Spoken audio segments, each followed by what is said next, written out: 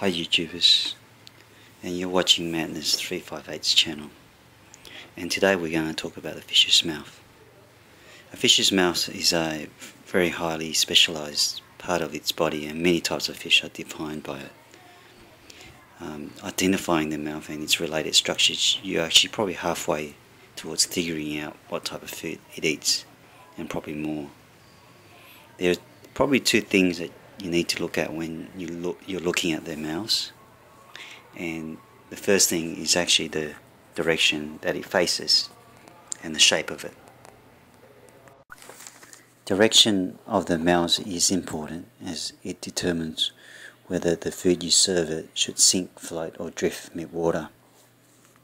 In most cases, fish like rainbow fish, discus, flower horns, German rams, tetraneons, glowlight tetras and so forth, their fish's mouth is facing forward, and that is probably easy enough.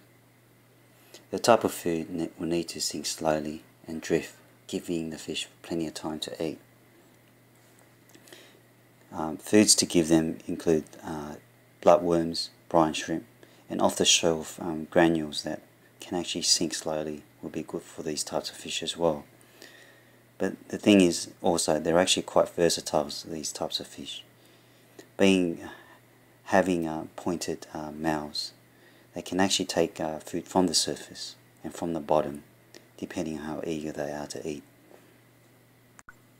As opposed to the mid-dwelling fish that waits for food to sink halfway to the bottom, you've got a lot of fish that lives at the top, and when you look at their mouths, they're actually pointing slightly towards the surface. And that's for good reason, because most of the food source is derived from there. Some examples of fish that lives near the surface include arowanas, archerfish, garfish, and Siamese fighting fish. Arowanas, for instance, chase prey at the surface or catch insects floating on top of it. Archers goes one step further and not just take insects on the surface, but spit water towards a tree branch or something like that to bring the insect down. Types of food to give surface dwellers has to float. So for arowana, for instance, you can buy off-the-shelf food sticks. You can get crickets, and what I do with mine is I actually give them frozen, and I give it frozen whole so that it's not defrosted, because if it's defrosted it actually sinks quite quickly and the arowana won't eat it if it's right at the bottom of the tank. In contrast to the surface dwellers, you've got fish that lives at the bottom, and when you look at their mouths, they're actually pointing down. In these cases they can be either herbivores or carnivores, as in the case of stingrays. Here you can see a couple of stingrays at the bottom of this monster tank being fed.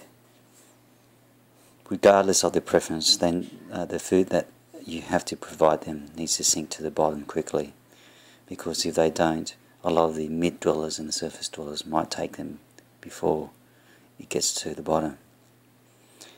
In the case of the pleaks, feeding needs to be done probably in the evening or when the lights are off, because a lot of the pleaks are probably nocturnal.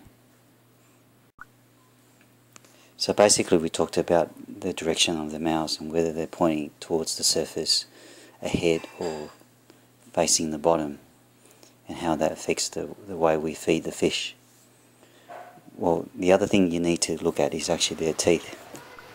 When we think about carnivores, we think about their teeth and how many they have. We see all those Jaw movies and we think about those big, sharp razor teeth on the sharks. But not all predators are like that in the fish world. Some just basically swallow their food. And a prime example would be the barramundi. Here is a slow-mo of a barramundi swallowing frozen food. It's taken at 1/15th of a second, and it's probably even at rate, it's probably hard to capture its velocity such that it is swallowing at such a fast rate. Barramundi don't actually have teeth at all, and if you look inside their mouths, they actually have rough, like sandpaper things on their lips. And what this does is it gives them grip when they swallow, just in case their prey tries to get out. The other thing that people think when they think of carnivores is that they have to be large, but the reality is that it's not necessarily so, and it's actually quite closer than you think. If you look at tetraneons and glow lights and all the tetras, fish of families, if you look closely at their mouths, they're actually quite sharp, and size for size they're actually comparable to, say, a shark or so forth. Some fish use a different implement rather than their teeth to chew their food, and it's a tongue-like structure used in cyprinids like goldfish and koi and danios, even flying fox.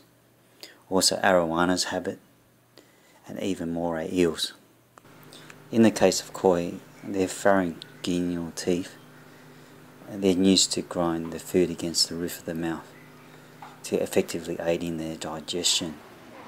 With arowanas, their teeth or tongue-like structure are reasonably sharp, and they use it to shred their prey down before digesting that as well. And when we talk about tongue-like teeth, let's talk about the moray eel.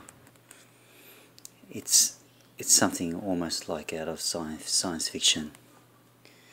When it grabs its prey and opens its mouth, its pharyngeal teeth actually comes out as well, and it's something out of like the Aliens movie where it comes out, grabs the prey and sucks it in. It's actually quite crazy when you think about it.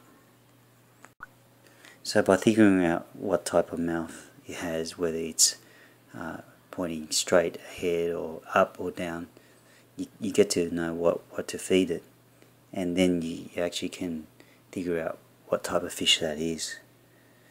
But mouths are actually used for other things as well, and in this case my red devil cross, he's dug a little ditch for himself, and he does that by using his mouth. In the case of a pleco, it's a different story because of its flat-like structure. He uses that to grasp onto surfaces, especially in fast-flowing currents, and that gives him an anchor point so he doesn't move, because they're really bad swimmers anyway. So thanks for watching. I hope you liked it, and please subscribe if you want more videos. See ya.